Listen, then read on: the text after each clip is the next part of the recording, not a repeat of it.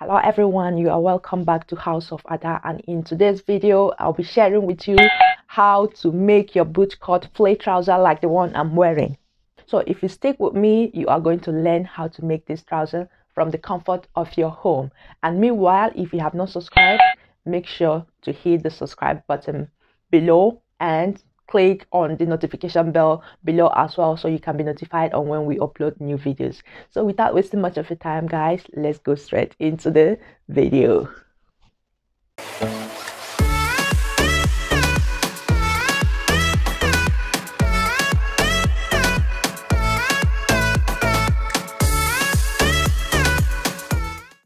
To make this trouser, I'm using my jeans material. This is the front part and this is the back. I will be drawing on the back, and my full length is 45. So you mark out your I'm going to cut off this part. So I give you my guideline to making a trouser. I'm cutting into 4 pieces, 2 for the front and 2 for the back. Because I am making a flare, you don't cut it. Normally you fold your trouser, but because it's a boot cut flare trouser, you cut it bit by bit. This is my front part. You cut your front first and you use the front to trace the back. This is the front. You place your tape and say this is my waist here. Waist to my hip is 11. I'm making a high flare trouser to 11. To my knee is 20 and my full length is 45 with 1.5 inch of folding in full length here. To mark your flap, my flap is 12. It's normally 10, but because it's high-waisted, you want it too long. My flap is going to be, I will mark it at 11 here. So by the time I cover it, it will end up being 12. I'm going to mark out 4 inches here. And I will take it down to meet this 11 here. Like this. My waist is 34. My waist is 34 into 4 is 8.5. I mark 8.5 here. And remember here, I will take out 1/2 inch for seam sewing allowance here. So this is 8.5 with 1/2 inch seam allowance. My hip is 44 into 4, 11. I mark out 11 here with 1/2 inch sewing allowance. Am I making sense? Then you curve here. So I take in here to meet the knee here. But I will show you what I'm doing now in a bit. So I connect this line to the hip here. This is what I'm doing. You connect it to the hip, and my flap, that is your lap, is my lap is 26 into 2 is 13. So I have 13 here. I now curve this in to meet this 13. To my knee is 20. I make sure it is well fitted. Let me make sure I'm still going to 20. So this is my knee here, and around my knee here is 20. I make sure you say 20 into 2, because you're marking one leg and the other leg you mark it the same way you are marking this. You see, at my knee is 20 into 2 is 10. You remember to put in your 1/2 inch allowance. I have that. So when it comes to the end, to this side, after the knee, here after the knee, you start to flare it.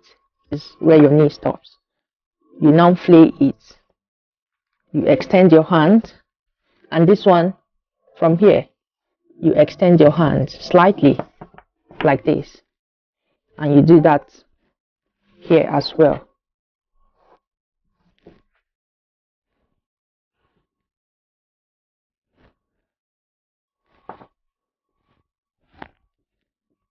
And this is the full length. This is it. And when you have achieved this, you cut it out.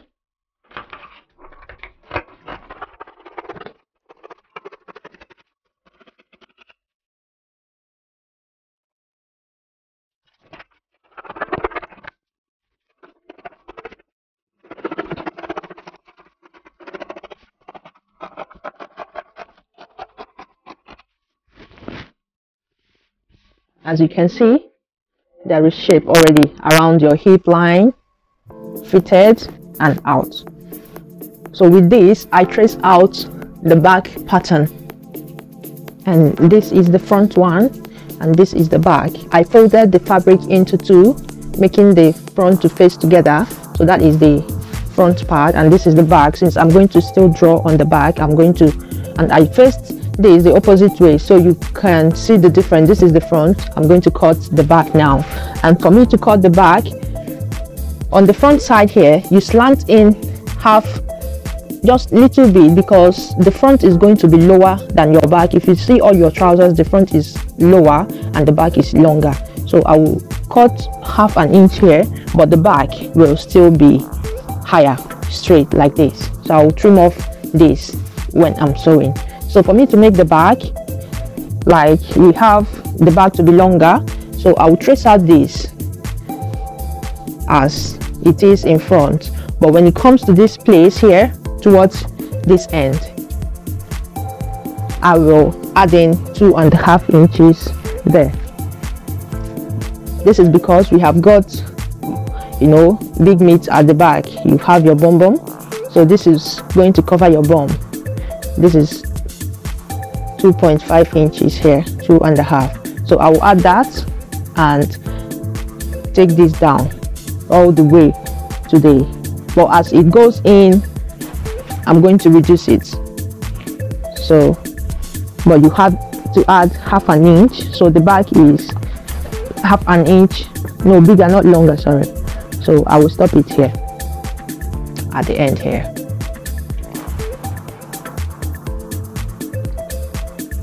This is what I have here, but every other part is going to be the same. I will trace it out like I did on the front.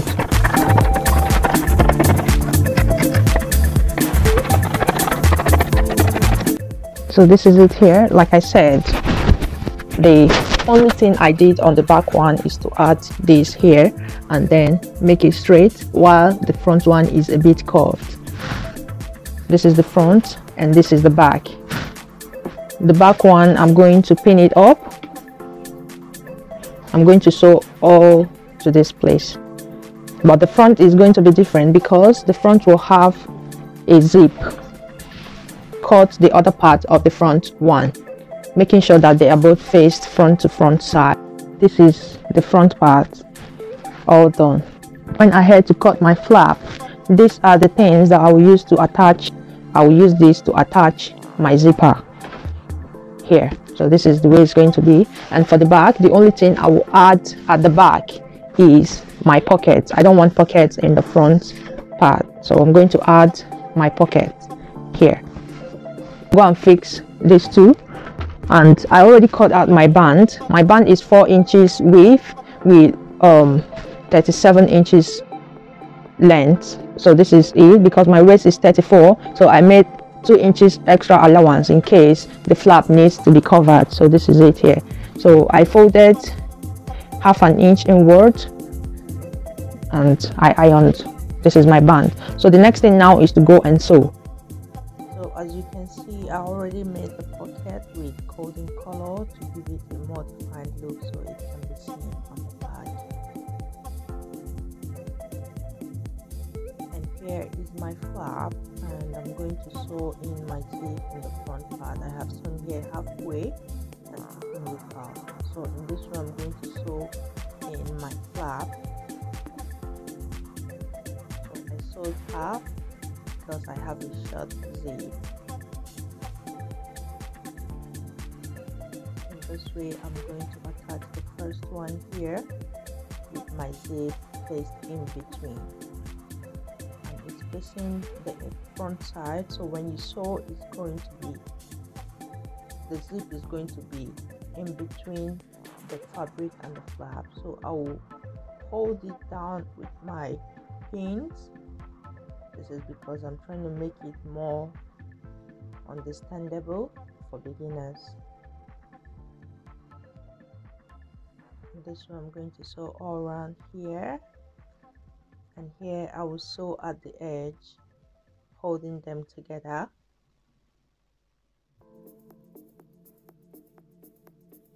So when I pin it together, I'm going to sew here. So the next thing is to iron. Open up to make sure your zip is not stuck. So I'm going to iron and top stitch. You do this to make sure that it is very flat. After top stitching, this is what it looks like. So here now I can place it from the back to the other side of the open zip, and I'm going to sew. Secure it with a pin to make sure that you are sewing on the right side, and make sure you don't sew on top of the other fabric, on the other flap piece.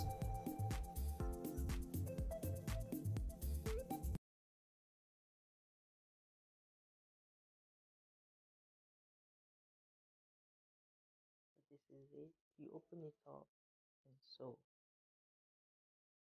After sewing, this is what it looks like. I top stitch on top of that to make it more relaxed.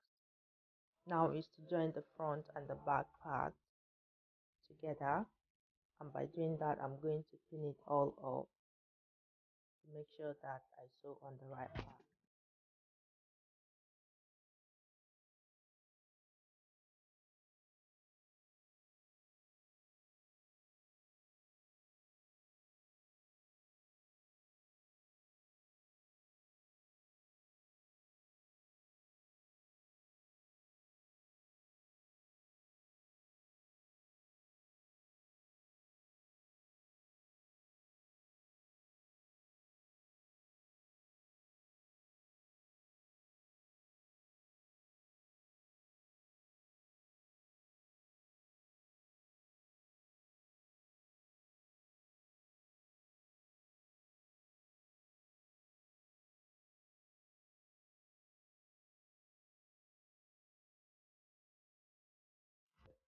So after sewing, I turn it all out. After ironing, the next thing now is, as you can see, this is your boot cut flay. You can see the boot is already cut and flayed at down the legs. So the next thing is to attach my pant.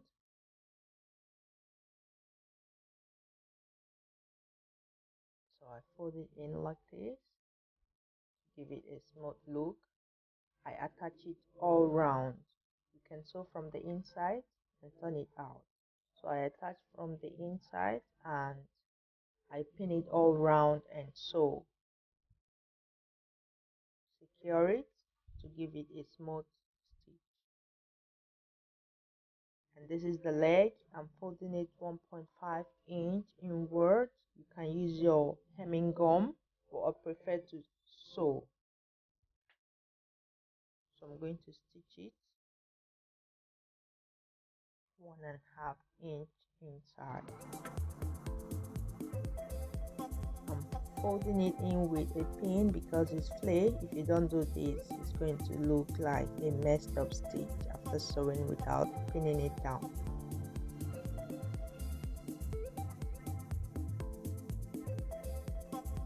This is it, all done. Don't forget to do your final trimmings. You iron it and is all done. So the next thing now is to do my buttons, but I don't think I will do a button, so I will be using a skirt hook to do that, and it's easier for me. I've always done it like that. So I will go and fix this, wear it to show you the fittings. So this is it. As you can see, the Christmas rice is still in my belly.